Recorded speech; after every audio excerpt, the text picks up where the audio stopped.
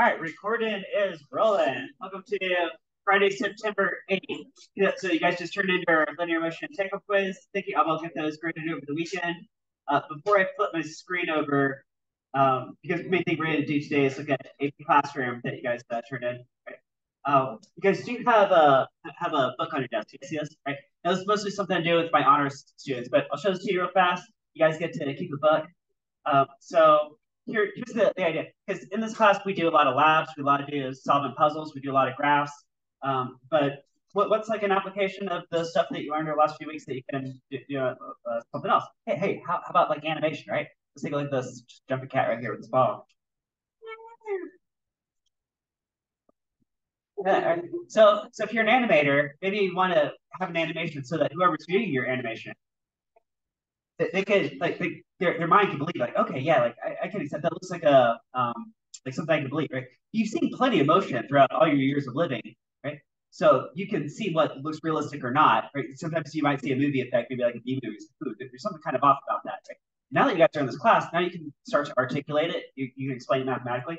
So you can go frame for frame. Every frame might be like some interval of time. You say, well, guys, what shape path did the ball and the cat make? A parabola, right? Now you guys know that. You say, okay, well, every frame, so you have to put the cat, let's see, there, there's where the ball would go, right? So that's all together, right? Right, so let's look at some other ones. We got, guy with bow. Here's another parabola. We got, we got bees.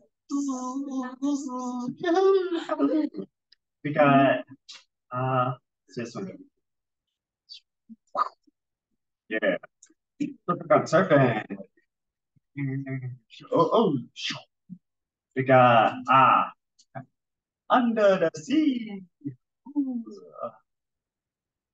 The end.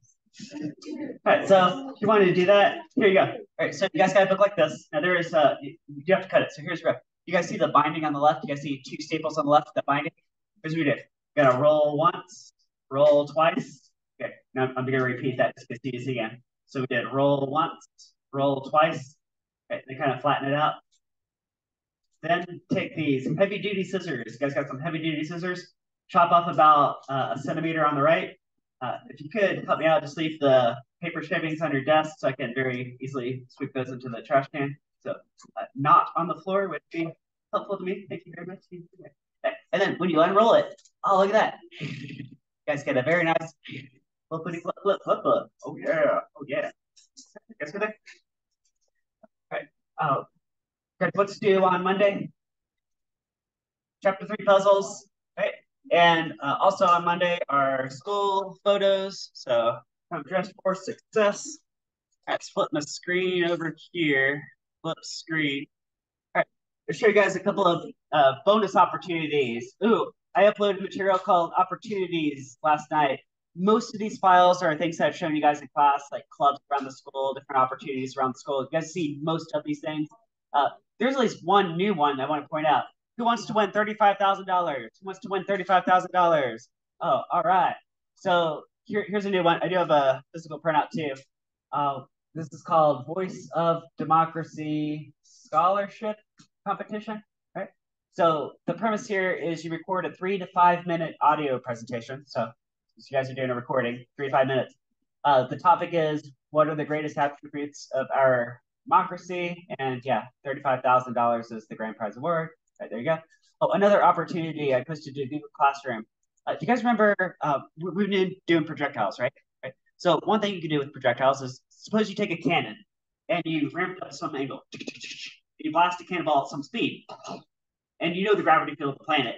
If it's a big flat plane, in principle, can you figure out how far it's going to go before it lands, the horizontal displacement? Right? Now, there's a lot of little steps, right? You have to break that velocity into components. You have to figure out what's the hang time. Say, well, how fast is it going across? Times that hang time. Now, bam, tell you exactly where it lands. Right? But that's sort of like pre-solved in terms of variables. That all fits into the range equation. You guys remember? See if I can dig this up real fast. You guys remember this range formula right here? Range formula?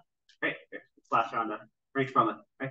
So it's all embedded in that. You can plug in the blast speed, the gravity field, and the angle of boom. Right? So back up here. This bonus video, this video is about 14, 15 minutes long.